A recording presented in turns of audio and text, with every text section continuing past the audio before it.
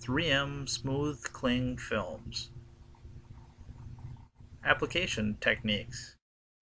It's very important to start with a clean surface before applying the smooth cling film.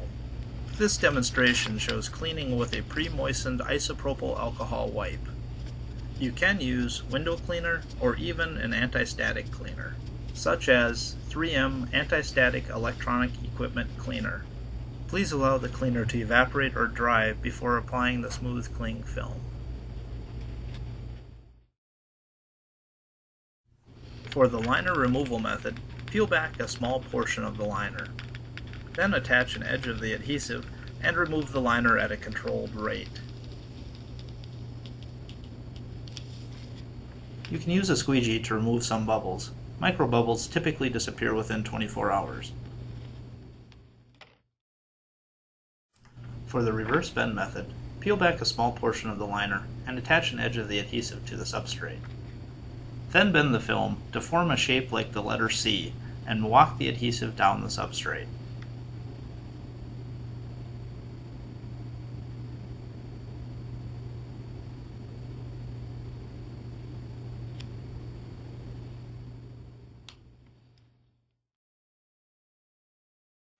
For the squeegee method, use a squeegee with Teflon tape wrapped around the blade to prevent scratching the film or print. Now apply a little pressure and push the adhesive onto the substrate. If you do happen to trap an air bubble, simply pull back on the film until the bubble is gone and then continue to reapply.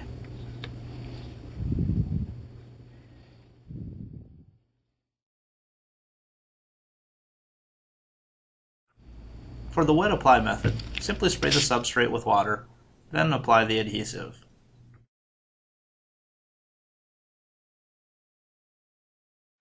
Now use a squeegee to force the water out.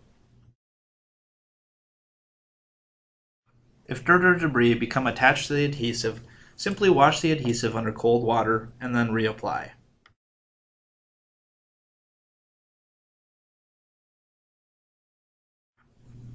For window application, first clean the substrate and allow it to dry before applying the film.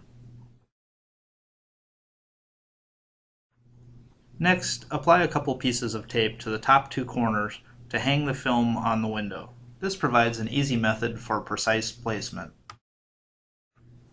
Now peel back a small portion of the liner to attach the top edge to the window.